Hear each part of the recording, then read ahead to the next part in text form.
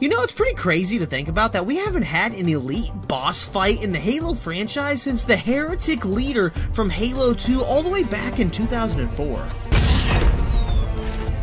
The elites are blind, Arbiter, but I will make them see. And since then, at best, Halo's boss battles have been replaced with epic set pieces with massive scale, or at worst, been removed altogether with cutscenes, because, you know, those are more fun. You suck! But with Halo Infinite, boss battles are back, and honestly, the elites have some of the best boss fights in the entire game. Welcome to my tower, Master Chief.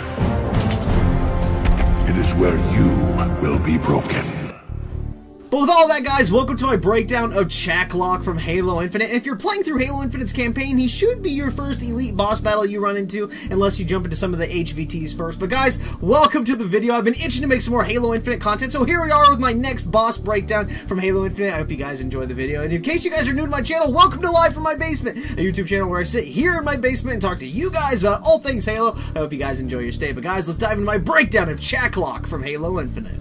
Chak Lok is an elite warlord in the Banished whose main responsibility is maintaining the Tower, a Banished installation dropped on a Zeta Halo from low orbit that serves as a place of interrogation and torture for stranded UNSC troops on Zeta Halo.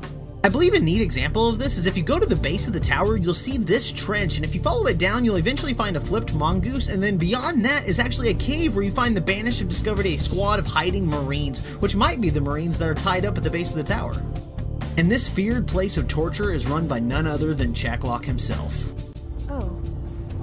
What is it? This place is an interrogation facility run by our elite friend back there, Chak Lok. His reputation is not good. Neither is mine. Which leads us to Chak Lok himself, whose armor is very reminiscent of that of the Golden Elite Warlord that you'll see roaming Zeta Halo, though his armor is more of a rusty gold color with red details on the arms, legs, and body. Though by the end of the boss fight, depending on what difficulty you're playing on, he might not have any gold armor plating left because it chips off throughout the battle, which is something I think that's pretty cool for all the elites in Halo Infinite. But moving on to the boss fight itself.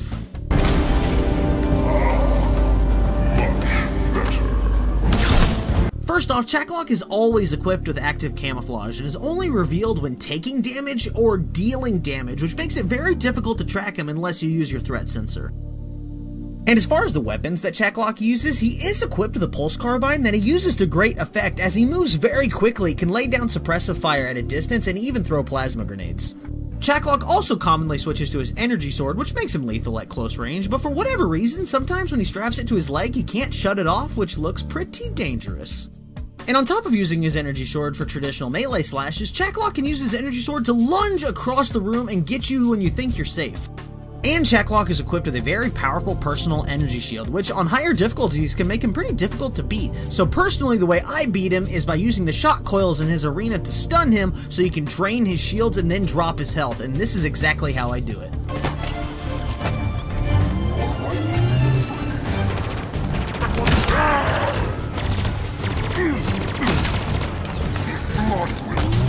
Griffin's threat sensor can help you locate Chak Lok.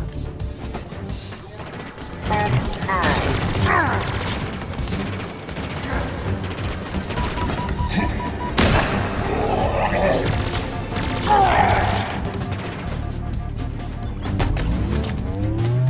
have you gone now, Spartan?